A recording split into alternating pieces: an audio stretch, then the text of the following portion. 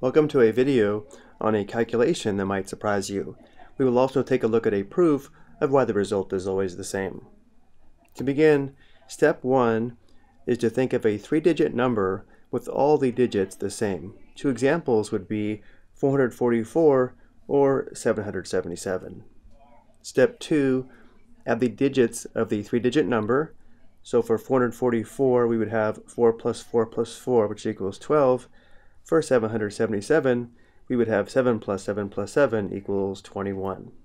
Step 3, divide the 3-digit number from step 1 by the sum of the digits from step 2, which means for 444, we would have 444 divided by 12.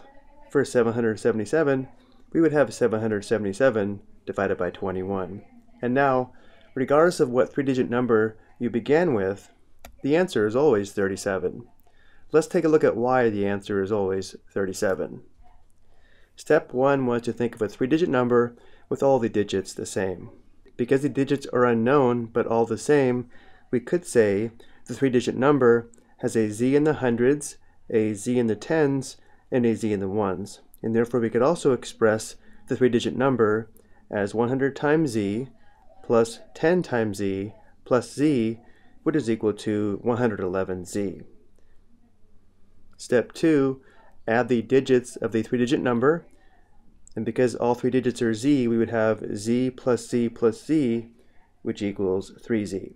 And then finally step 3 was to divide the 3-digit number from step 1 by the sum of the digits from step 2, which in our case is 111z divided by 3z. And we can simplify this fraction because 111 is equal to 3 times 37, and in this form, 3 divided by 3 is equal to 1, and so is z divided by z, and notice how the result is always 37.